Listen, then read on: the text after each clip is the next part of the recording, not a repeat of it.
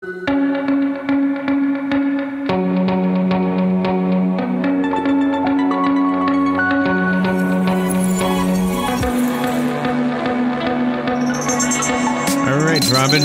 5 minutes after 11 o'clock. Thank you for tuning in. Do you know, when I was a younger guy, I wanted to play the guitar, and I wanted to play it right away. And so I got a $12 guitar, and I got a book on how to play guitar, and I learned 3 chords, and I was in business, Robin. I did not have the instrument mastered, but I could go out and impress the girls. Oh yeah, that's great. And I wasn't old enough, but I could even go down to the corner tavern. I know you had taverns in Milwaukee, right? Yep, still do. But in New York, we had one, the Newbridge Inn Tavern. Anybody from the area might remember. Anyway, they let me play. And I played for tips. And so I literally went into a little business as a guitar player. Our next guest sort of kind of talks about that whole idea that you don't have to master the whole thing. You can just micromaster. And I never heard the term before. Maybe Robert Twigger coined that phrase. He's an apprenticed micromaster. He's an adventure traveler. He's a lecturer on risk management, polymathematics. I don't even know what that is. Anyway, we're going to hear right now about his book, Micromastery. I put the cover of the book on the podcast so you can see what it looks like. Learn small, learn fast, and unlock your potential to achieve anything. Robert Twigger, good morning, sir. Good morning. So I hear what you're saying, and you know what I always thought it was? I thought it was just presumptuous. Like I'm going to go and be a guitar player, even though I only really know 3 chords. Yeah, but this is how kind of the whole kind of the punk rock movement started, with people just saying, "Oh, come on, we don't have to follow the rules." Right. And I just think that learning has kind of been hijacked by academia, and we've got to kind of take it back and make it fun again. Now, is that true across the board, or are there some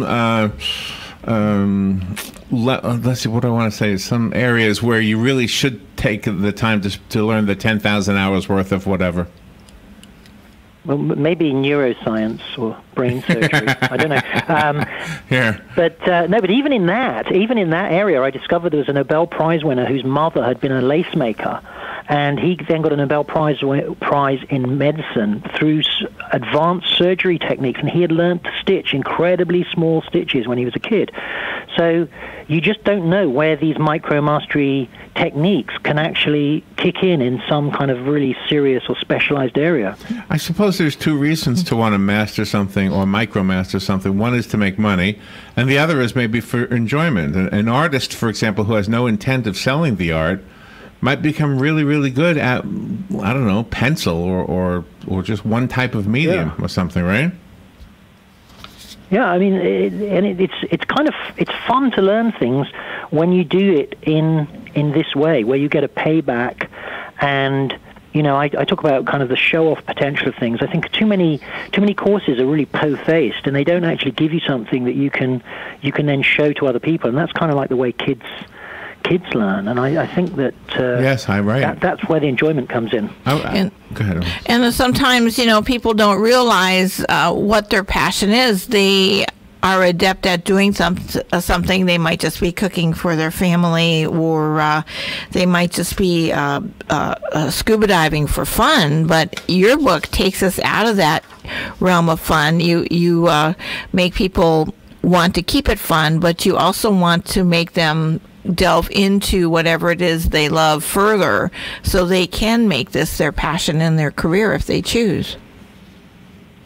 That's right, and I think that unless you really focus on something for even just a small amount of time, you can't actually discover that it's a passion. And the problem is, when things are presented as taking loads and loads of time, you just don't focus any time on it at all, so you never really get past that first hurdle. So what kind of things will I learn in the book? What Micromaster? Craft beer you got in here. I wanted to learn how to do that. Craft beer making, making the perfect daiquiri cocktail, if you're in that kind of drinking phase. But all kinds of things, stand-up surfing, balancing rounded stones on the beach, making a perfect omelet. climbing a rope. Wait a minute. You can teach me how to juggle? All kinds of stuff. It says juggle 4 balls. Juggling is in there. 4-ball juggling, yeah, which is even harder than 3-ball juggling. So I thought, go for it. Yeah, I never even mastered the 3 balls. You really inspire people. You really inspire people not to be lazy, though, because sometimes people will try something, it won't work, they give up, and then they become lazy. Yeah, I mean, I think that one of the things I've done is to break each Micromastery down, and one of the 6 kind of bits of the structure is what I call the rub-pat barrier, and that's when, you know, when you're trying to rub your head and pat your stomach or the other way around, it's really hard at first, and and often when we learn a skill, 2 parts of it, the 2 new skills, if you like, they pull against each other, and that's a kind of barrier that we have to break through. But once you know that barrier is there and you can identify it, you can put a bit of extra effort and just sort of break through. And I think that's a kind of key thing. You know, once you know that's going to happen, you can break through. So is it like parlor tricks? I mean, some of these things look like they might be fun, like at a party, or I can juggle, or something like that. Yeah, you know, some of them kind of have that kind of impressive life hack quality to them, like the 3-card trick. But they all have a kind of they send out kind of feelers into the bigger area. So, for example, you could just leave it at making a perfect omelet, but it has information that helps you master the whole field. See, and I was thinking about that with a foreign language. Like if you could master like essential sentences or something like that, and then I think it might grow into actually being fluent in a language.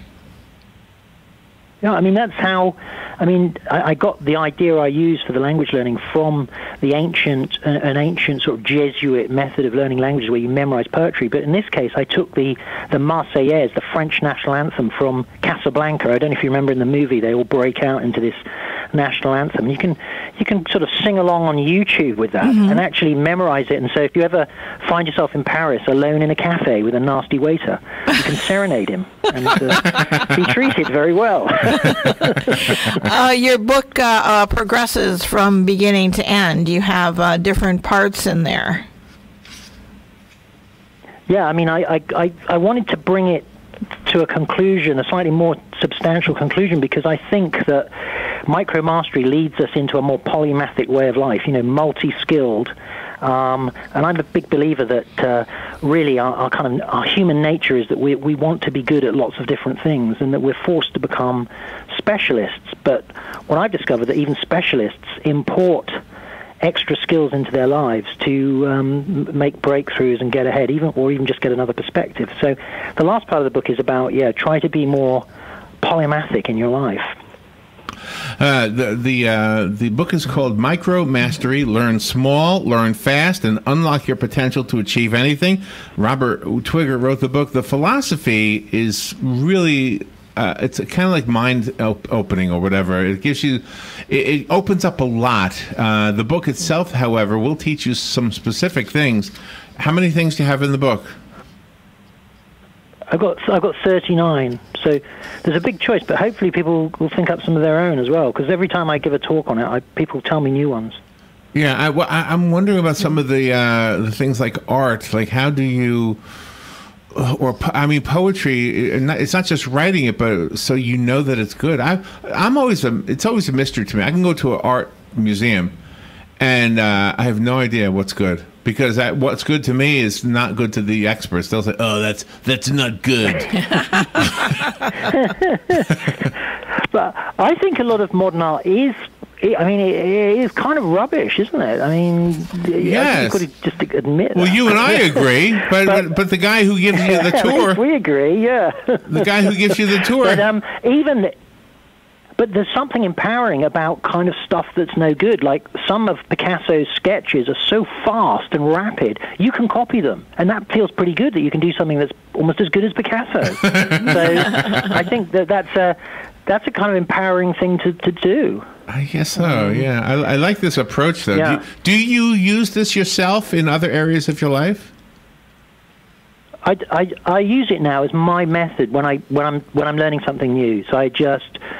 I break it. I mean, I've got into doing photography, and so I thought, okay, what is the fun part of photography I like? And then I I break it down into sort of one element, which I think is for me, it was using a medium format camera because that had more show-off potential than a 35 millimeter camera. Well, I use it. Yeah, I can see that. If you learn just enough to get going, you can learn more along the way. It makes sense to me. And except for brain surgery, you would want to learn everything. Yeah.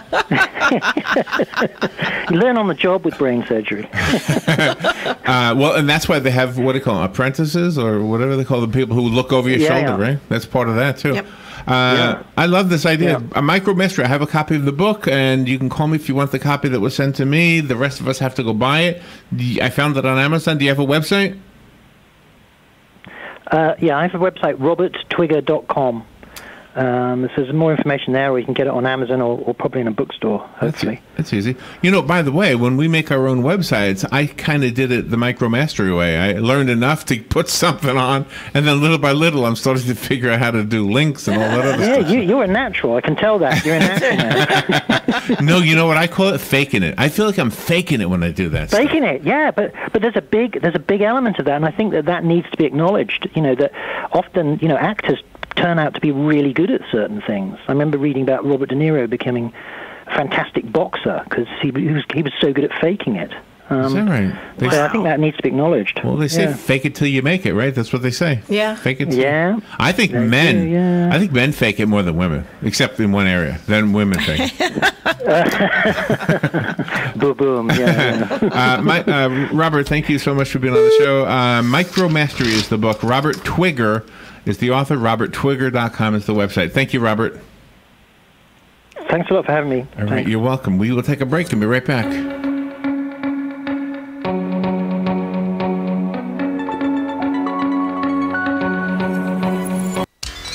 Gene Powell Pasture Mowing, 352-629-2440. Our tractor services include bush hog, disking, front-end loader, box blade, and stump grinding. We also have zero-turn mowers for the smaller paddocks, aisleways, fence rows, and lawn care. Fence row spraying is also available for weed control. We are licensed and insured. Gene Powell Pasture Mowing, 352-629-2440, or online at powellgene, Gene, at yahoo.com. Gene Powell Pasture Mowing. Gene is a proud United States veteran.